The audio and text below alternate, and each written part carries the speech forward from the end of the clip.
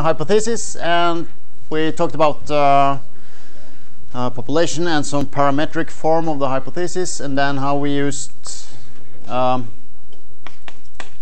basically sample estimates to see whether the sample constitutes some sort of evidence for the alternative. And we are still in a sort of illustrative and intuitive examples, and we saw that there was a very good idea to look at this construction here. So it's the x bar minus, well, mu 0, you might say, divided by s over the square root of n, and this is the value from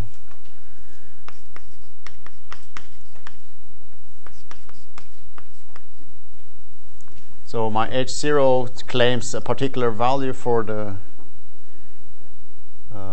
mu. So if I put this here, I get this standard normal distribution for t.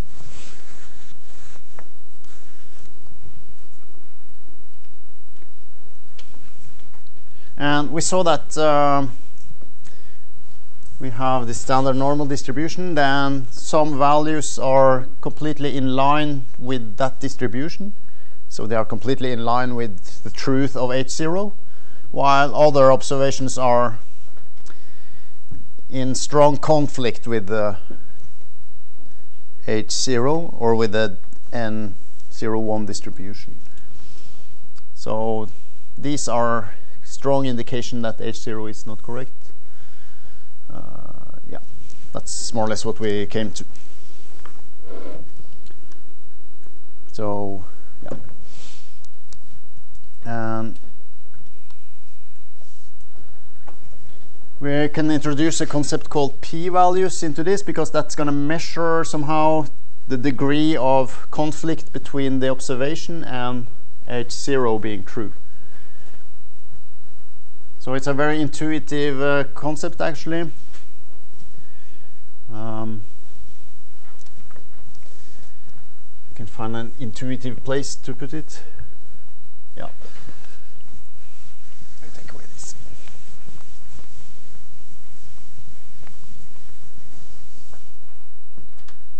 So h0 true implies t distributed like something which is standard normal, 0, 1, 1, 2, and so on. And we might observe t-ops up here. And we say that this is in a striking conflict with the distribution. And how do we see this? Well, we can talk about what is the probability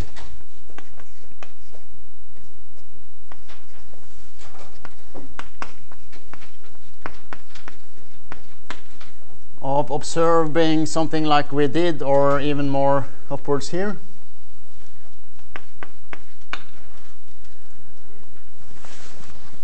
So we observe something, and what's the probability of that happening given h0 is true?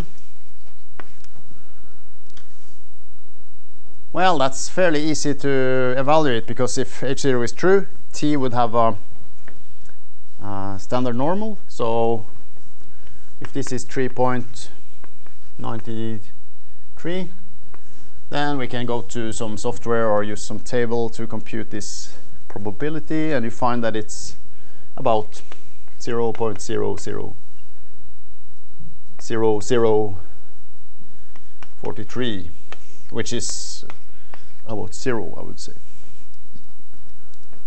So the probability of observing something as far up as we did for t is basically 0,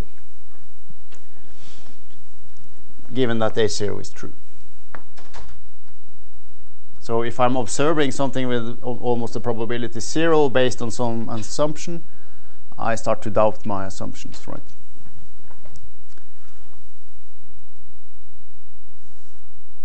So you see, and this is exactly what we call a p-value for this test.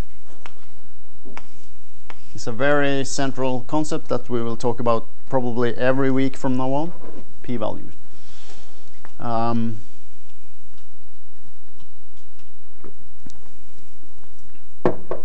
So consider, for instance, this other observation that was here at something like 0.79 or something.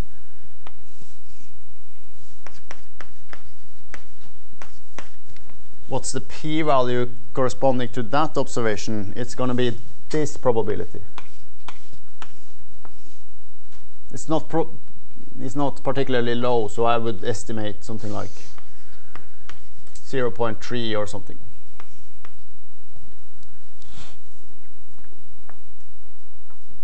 So I've observed something with a probability 30%. That's not going to shake my confidence in the foundations, right? But if I observe something with this probability, I start to get very suspicious. So a low p-value means our observations are in contradiction to H0, and the lower it gets, the stronger is the contradiction. So you see that when we move over here in this direction with our t observed, at some point we'll decide to switch from believing in H0 to say H0 is probably wrong. I'd rather believe in this one. Okay. So maybe we can summarize this example, because we need to rework this a little bit more thoroughly.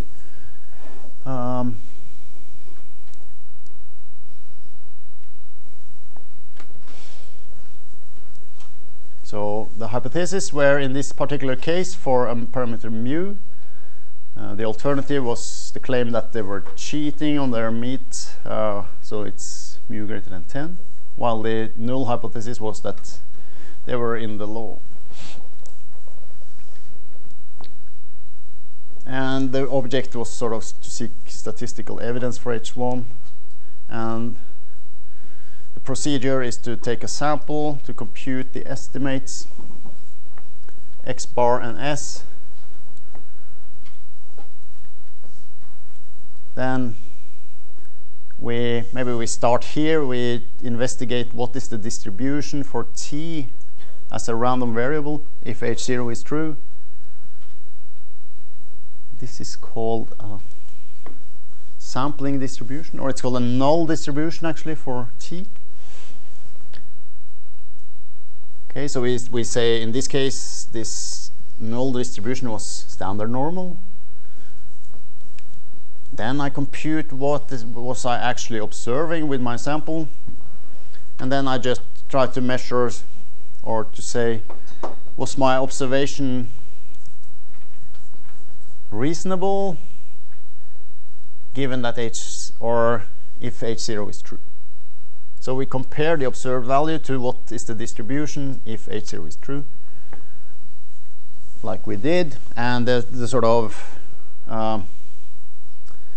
what is called the hard evidence is the p-value, which measures in a way the reasonability of the observation along with the distribution here.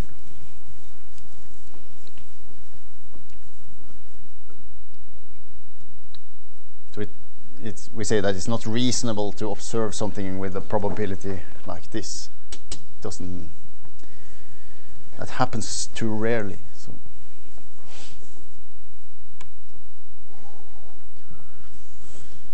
okay, so yeah, I think we just have to work through this more general framework and then see how far we get. So we're going to rediscover or be more general about the null hypothesis and the alternative hypothesis. The test statistic will be different according to what kind of parameters we are dealing with, and also sample sizes and so on. We need to discuss something which I swept under the carpet here, something called critical direction relating to p-values. Something called significance level, which I have not talked about. We will understand there's the H0 and the H1 are playing somewhat different roles. So we say they are asymmetrical in a way. And we discussed briefly types of mistakes that we can make when we decide in a hypothesis test. So obviously I take my sample, I do some computations, and I decide, or I say, I think this is wrong, I believe this one. But that I'm not necessarily correct. I'm using a small sample out of a large population, so there's always a possibility of making mistakes. And there are two of them which we will need to know a little bit about. That's more or less the program for the rest of the lecture.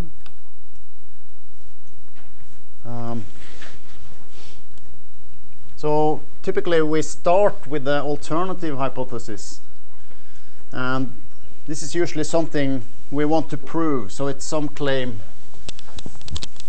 that we wish to prove statistically. So if my parameter is called beta, which it could be beta greater than 20, beta less than 20, or beta different than 20. It's usually one of these three alternatives. So this would be one H1 alternative.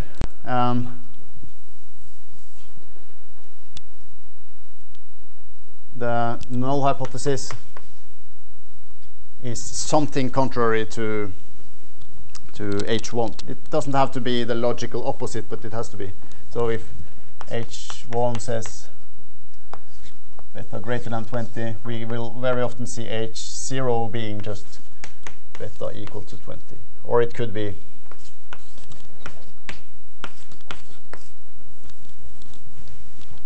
it will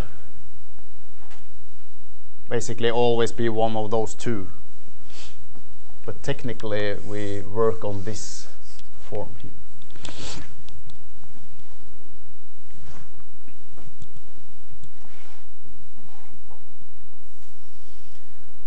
So the idea is we are trying to prove H1, but we initially assume H0 is true.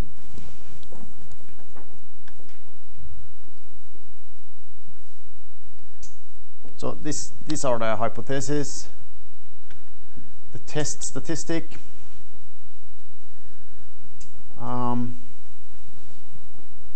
So we have a population, and we have some hypothesis, beta greater than 20, and we have a sample.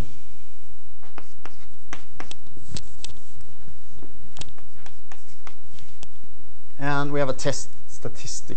And this can be different from test to test, depending on what we want to do, but it has to have two properties. It must have a known distribution when H0 is true, and that could be a normal distribution or it could be something else. It's quite often it's a normal distribution, but we need to know this. So this is something random that we compute from the sample, but we need to know the distribution if H0 is true. And then secondly, an observed value must be computable from the sample data. So we need to be able to take our, say, x1, x2, xn and make a number which we can compare in this picture. Either it's something horrible or something good for H0. So that's That's basically what a test statistic is. It's what we compute to decide the test.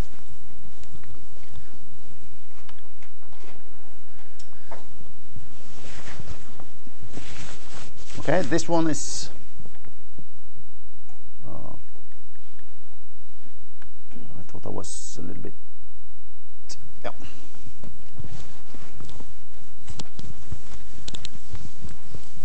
So the critical direction is maybe not that difficult concept actually.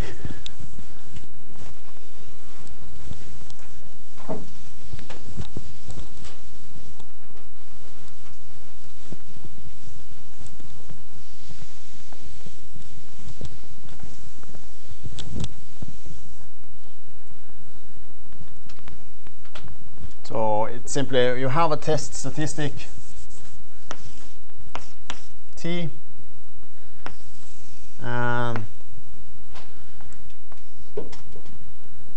we say that some observation A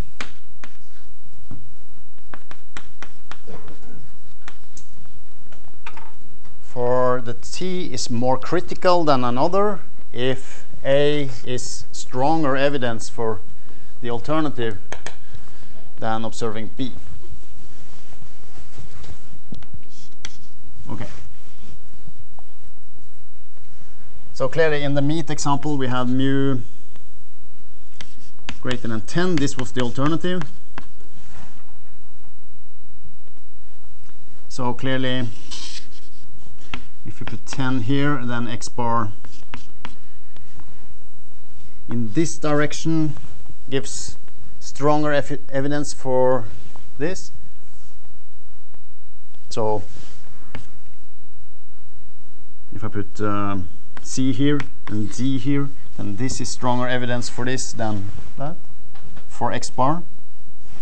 And so followingly, if I take X bar minus 10 divided by whatever S over square root of n, I would say that this critical direction for X bar, it sort of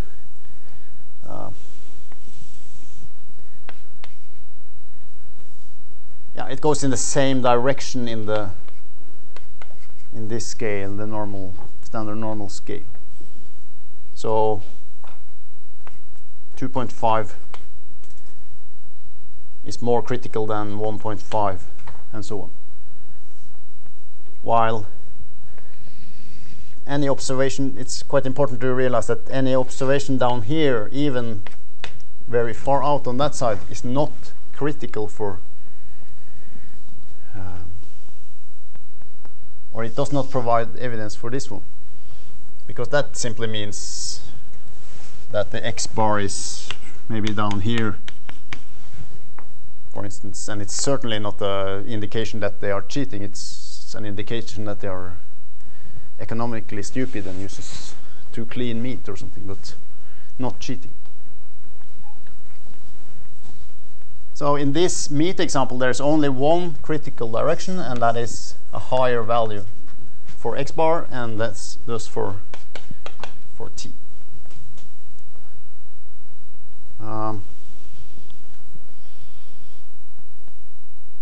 And clearly, if my alternative was like this, I would have two critical directions, both upwards and downwards, right, on the T scale and on the X bar scale. We'll come back to this in certain examples. So to be more critical means just give stronger evidence for the alternative.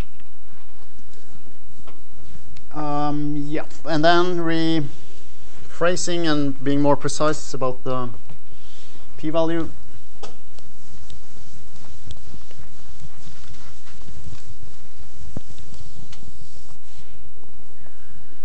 It can be defined generally as the probability.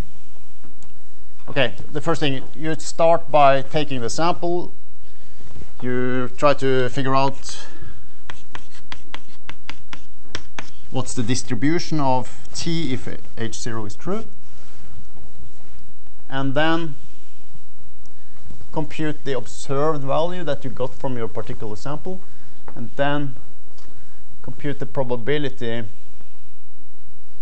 So you get something, here should be 0. You get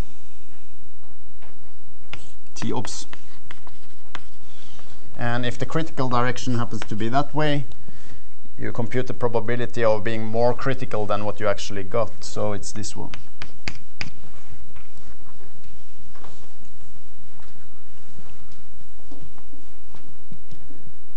So what we did in the meat example was to say, okay, the critical direction is up here. And the p-value must then be this probability.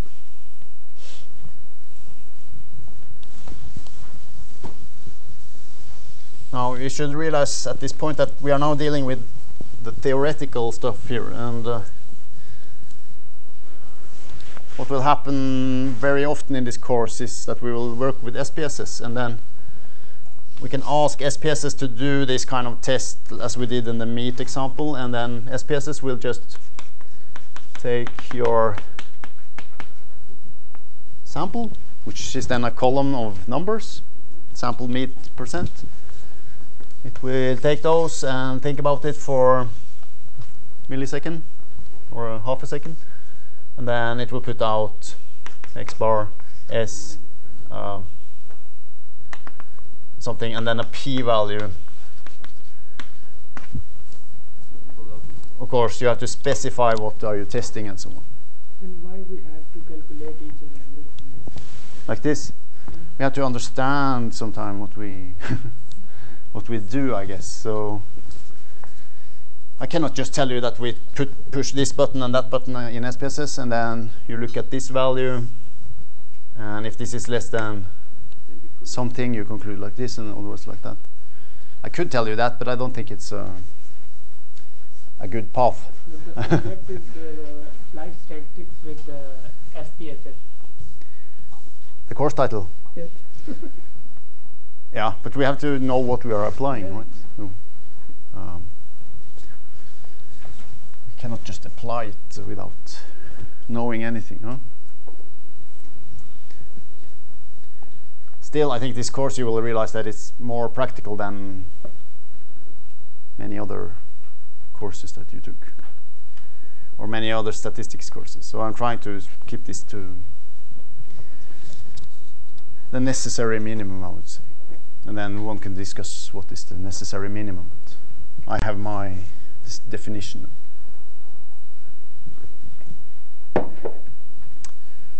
Right.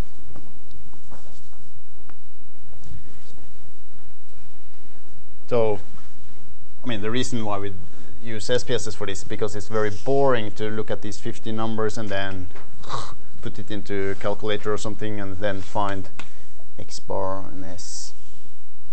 And then you have to put up some formula to compute x bar minus mu0 divided by s over n. Yeah. So it's just automating those processes, but we need to know what's going on, I think. We need to know a little bit about what's going on.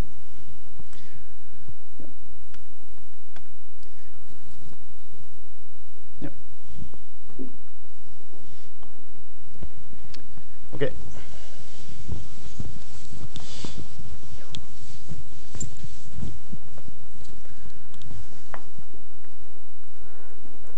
So we're cutting short on this issue. This is called significance level. This is actually related to the picture I showed you. So supposing we have a t statistic that is standard normal. Something like this. Suppose this is the critical direction, and then I said, okay, with increasing t values upwards here, at some point I mean, the evidence is getting stronger and stronger for H1. So at some point we should be satisfied and say, I don't believe in H0 anymore. I switch to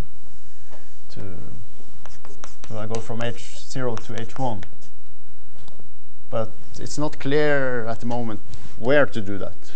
So that is our significance level. And this is a pre-assigned value, so it's very commonly put here at 0.05. And then we say, okay, my limit here for accepting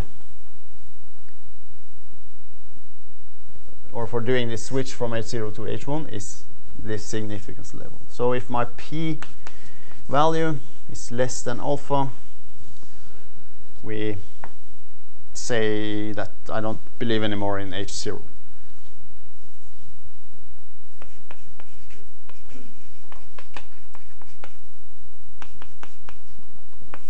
So this is a kind of a decision rule that we put up before we do the test. Yeah.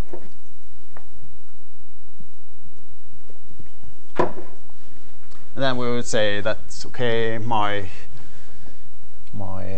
T happened to be here, but the alpha probability sits here. That would be set alpha then. So it's equivalent to set T ops being greater than set alpha in this case.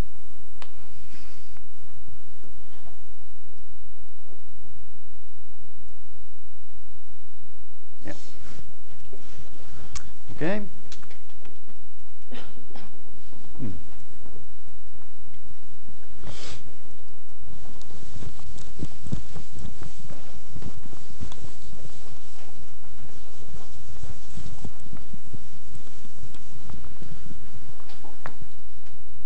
So there are some topics that are just coming along now. The asymmetry of the hypothesis in general is the fact that we try to prove H1.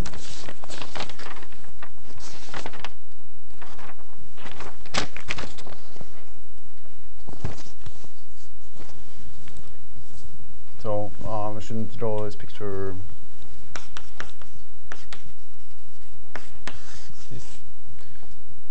So we always start here.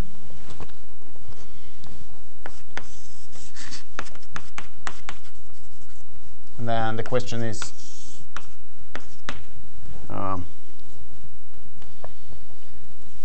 should we change our view from the initial H0? So then we seek evidence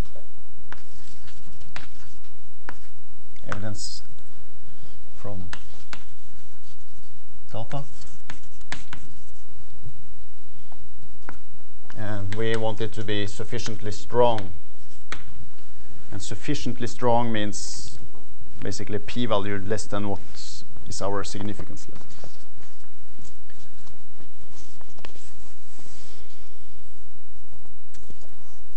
So the difference here is that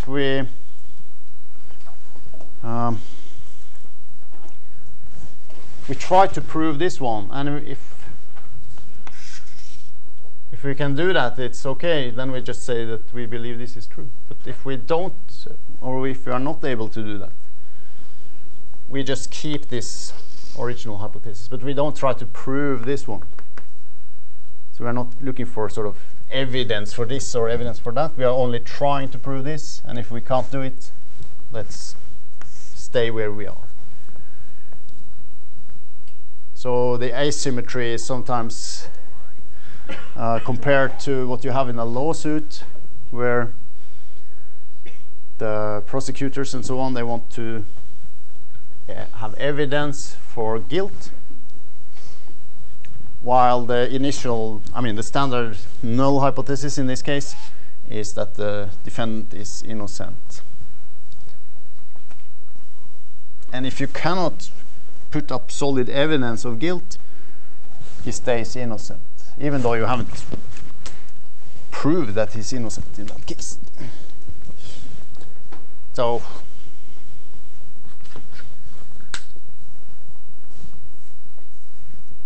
this is an issue that is sometimes misunderstood while you read in newspapers and so, where someone does not find someone doesn't find an effect of a medication, for instance, and then they say that it's proven that it doesn't have an effect. But that's not the case. It's just that they cannot prove the effect of this medicine. It doesn't mean that it doesn't have it, right? So there's a difference.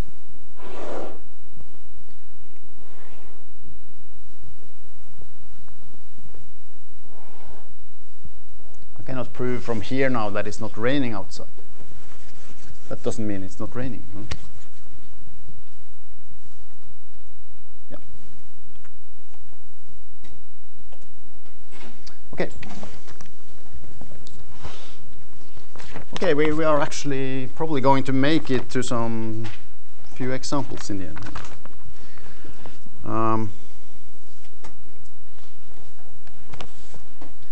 Yeah, there's something called type 1 and type 2 errors, and this is best understood in a diagram which looks something like this. If you draw on the middle of the page, something like this, and then we put here H0 true and H1 true. Two lines. Now this is the reality. This is the real situation down here. It either is H0 true or H1 is true. And here we say we have two decisions. We keep H0 or we reject H0.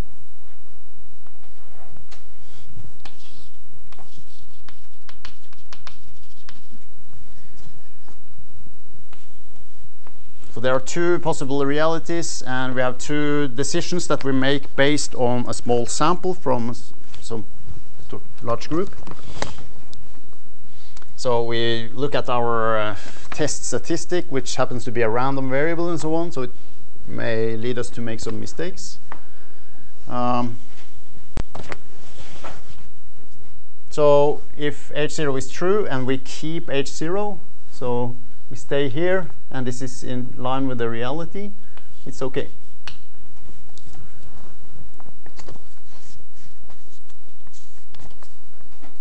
But if our sample, sometimes it happens that we unluckily sample 50 very fatty packets of meat just by accident, and we are led to conclude falsely that H0 is true, even though it in reality is true. Then we make a mistake, and this happens, and it's called a type 1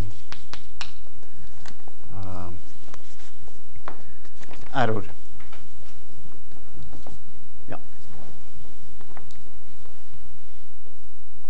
Then on the other side, there's this case that H1 is true, and if we reject H0 and say that H0 is true, that's very okay, then we did the right thing.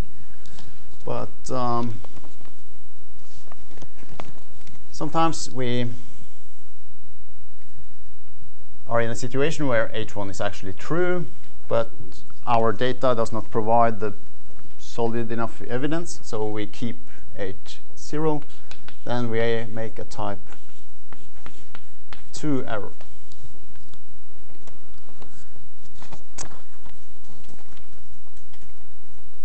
Okay.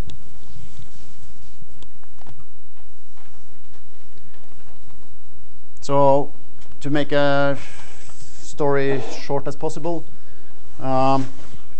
we consider these type 1 errors to be the most dangerous.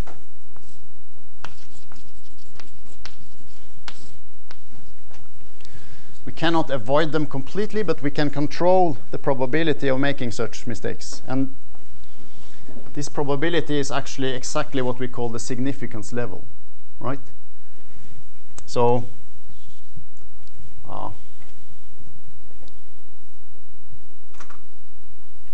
how can I explain this? Well, let's assume that this is alpha equal to 0.05, and very briefly, so somewhere here we cut off 0.05, And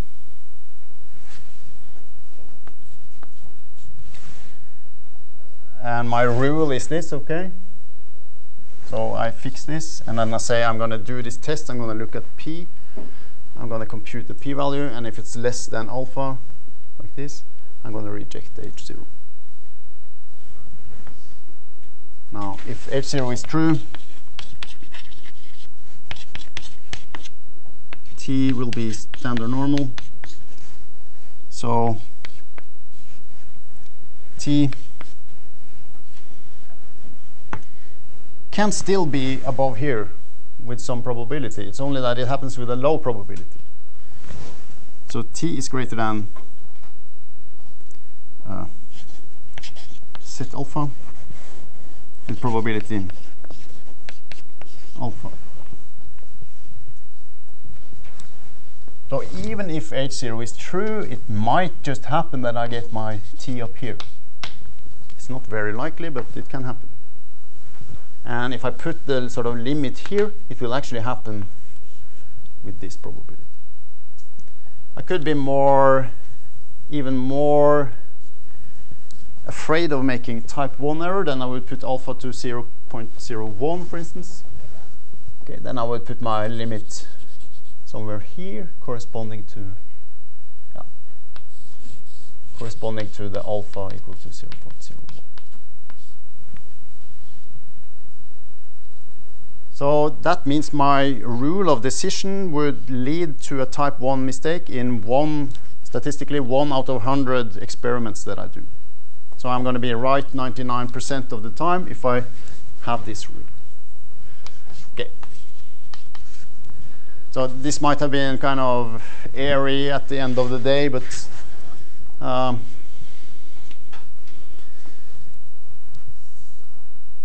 don't want to go into more detail about exactly this connection here. But the alpha, or it says here, alpha is the probability of a type 1 error. That's important to have in mind.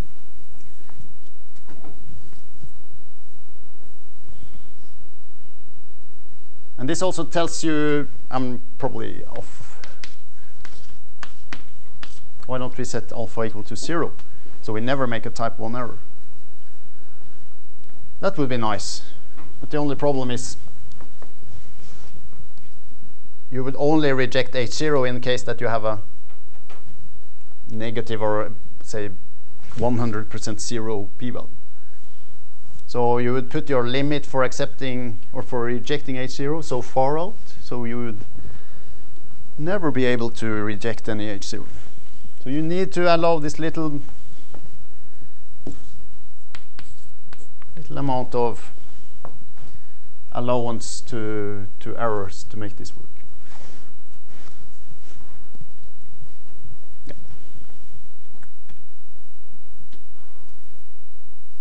Okay, we can do the two first here, I think.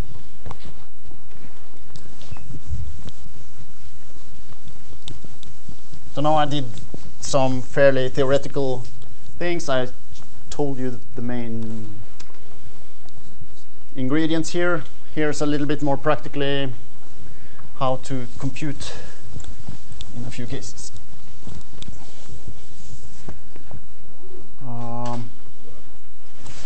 So we'll do A, and this is not in any particular setting, it's just theoretical. H0 says mu equal to 25. Well, maybe I don't have to do it on the blackboard because it's in the notes there anyway. I'll do only some drawings here, I guess.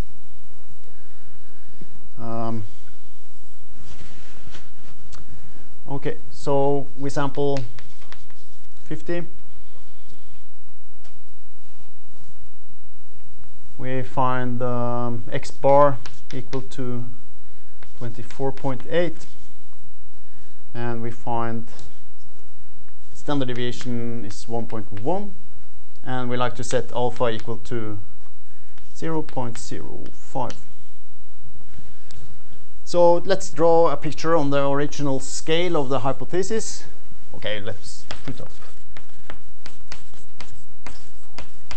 So, and then we'll put a VS between. So this is H1. So the magical value here is 25. That's what this claims, and this claims it's that the mu is less. So from this, we see that critical direction must be downwards here. We need to observe x bar somewhat to the left of 25 to at least have some evidence of this one. And then the question is, how far does it need to go before we change our view? And it happens to be here at 24.8, so it's a little bit below, but we don't know at this moment if this is strong or weak or whatever. So we set alpha equal to 0.05, and then the question is, do this test based on these sample data. That means, in our case, find the p-value and decide whether we should reject H0. So let's look at the solution.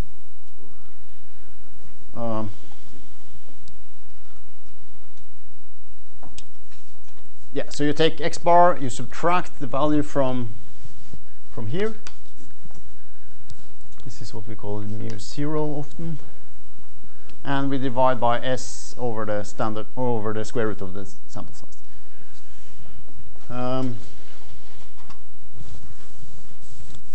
Okay, so you get to more critical. I decided it was to the left, so it's going to be to the left on the standard normal scale also. So this is critical direction. And we need to define that because this is what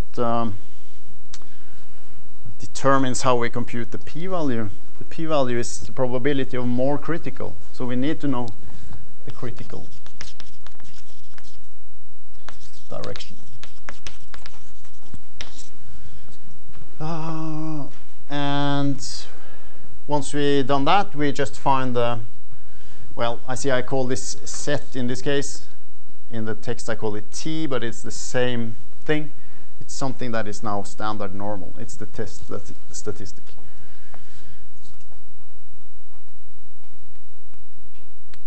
So you do your computation, you just insert in this expression the observed x bar, subtract 25, divide by 1.1 over the square root of 50, and arrive, if I compute it correctly, at minus 1.28.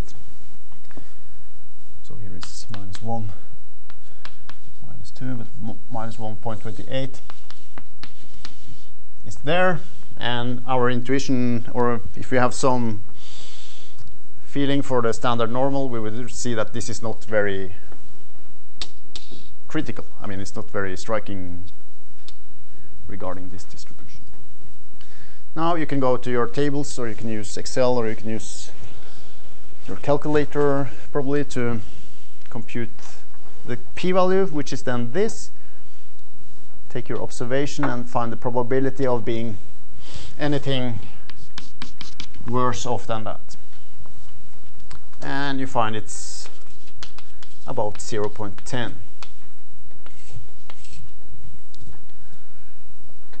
And our rule was that the p should be very low, at least lower than the alpha, and it's not. So we keep H0. Yeah, so what does this mean? Well, it simply means that this sample data gives no strong evidence of this one.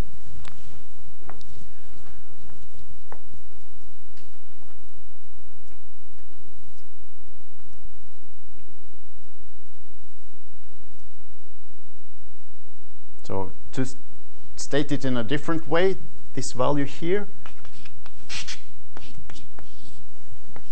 it means that if we sample from a situation where this is true, every 10 sample would give me some outcome like this, or even more extreme, or more to the left than this. So this happens 10% of the samples, so it's not unusual at all. That's why we don't reject H0 in a different setting. Okay.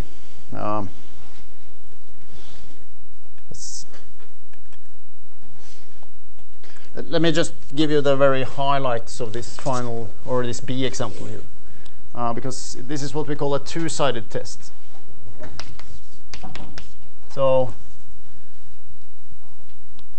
the alternative is now not an inequality, but it's two inequalities in a way. So it looks like this.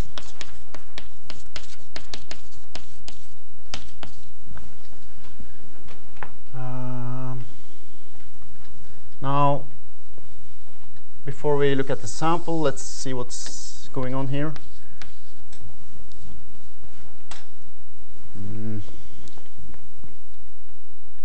Yeah.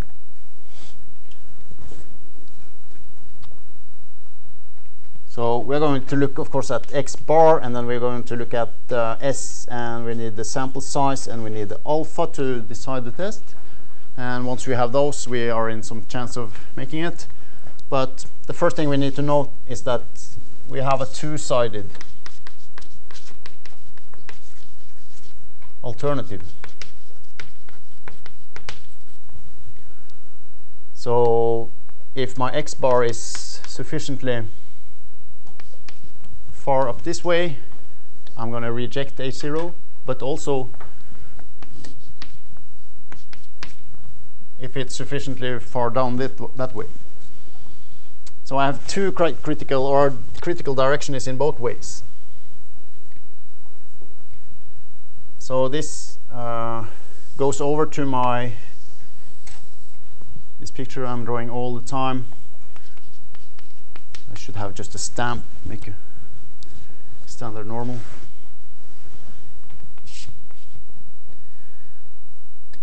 But it means I also get the critical direction for my, what I call set or T here.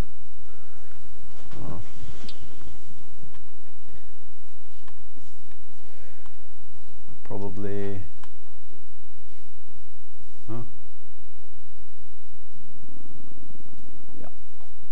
yeah, I call it also set here.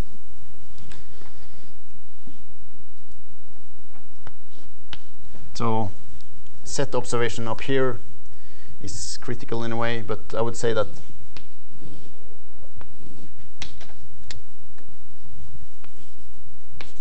this one is even more critical than that one. While if this is minus A, then this is equally critical as that one, just because the critical is on both sides. So it has simply the consequence that when we compute the p-value here, we look at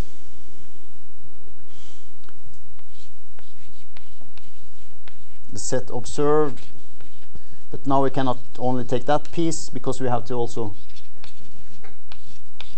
add the probability of being critical on the other side. So to make a short or a half short history shorter, this is what I said in definition of the critical. Then calculate the set ops here. So the X bar was 297.5 from a sample of 250, and the standard deviation was 14.2, and then we have everything we need.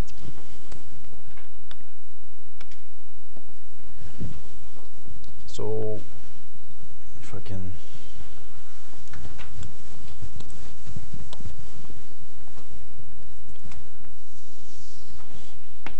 so our set observed is minus 2.78. Here somewhere is 0, and okay, we know that plus minus 2 standard deviation is where things happens in a standard normal, so this is something striking in a way. So the distribution itself would sit something like this. And then to compute the exact p-value, you take the probability of being lower than this, but also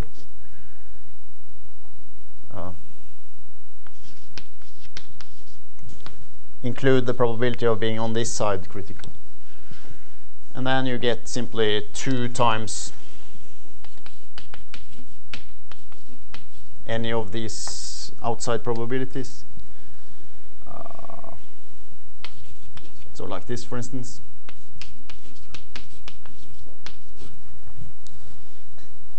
This is the idea that this distribution is symmetric, so you only need to compute one of them, but you need to include 2 times because it's on that side and it's on that side. So using your favorite computation tool here, you find this probability on one side and multiply by 2, you get this p-value. And anyway, this is way below the chosen alpha. So again, you reject H0.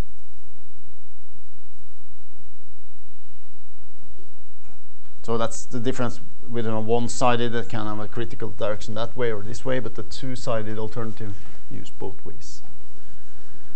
And I said solution to C. C is an example from the compendium, but I don't think time permits at all. And I don't think you would permit me either. So we'll just stop there. Okay.